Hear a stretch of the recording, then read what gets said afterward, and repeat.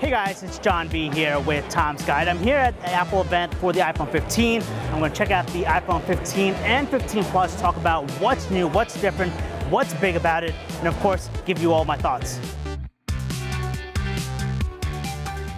All right, so here we are, the iPhone 15, 15 Plus, 6.1 inches versus 6.7 inches. That's honestly the difference. If you like a bigger phone, go with the 15 Plus here. They have the aluminum frame, nice polish, feels good in hand. Surprisingly, they're both lightweight.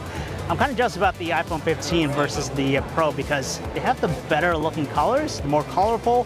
Unlike the other, 15 Pro, you get black, metallic, gray, whatever, but beautiful, gorgeous displays. Like I said, 6.7 inches on the iPhone 15 Plus, really bright and vibrant.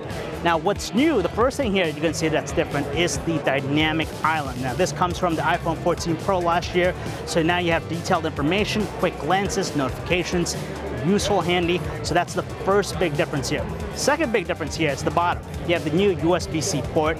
Gone is Lightning. Hey, more compatibility with different accessories. 10 gigabits per second transfer speeds from what they say here. Third big thing here I'm going to tell you here is the camera in the back. Both phones have a new camera sensor, which is great. Basically inherits the iPhone 14 Pro camera. So you have a 48 megapixel camera.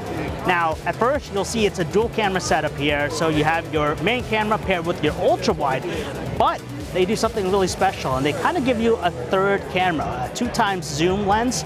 So technically telephoto covers the ranges, which is really nice, lots of versatility. If you're a content creator, you go really wide, very close, or very far away.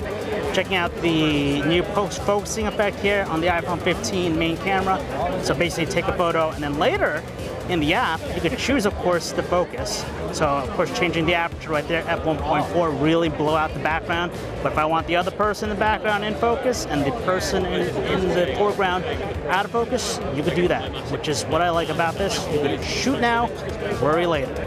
Now, these phones are going to be available very shortly, and the starting price is going to be $799 for the iPhone 15, and of course, $100 more, $900, $899 for the iPhone 15 Plus. Three things that stand out to me, again, with the iPhone 15, you have the dynamic island, you have the A16 Bionic chip, and also that 48 megapixel camera. So essentially, you're getting the iPhone 14 Pro, but at the cheaper iPhone 15 price. So if you want to learn more, check out our website, tomsguide.com. I'm John B. Don't forget to follow us on Twitter, Instagram, TikTok, and Facebook, and I'll see you in my next video.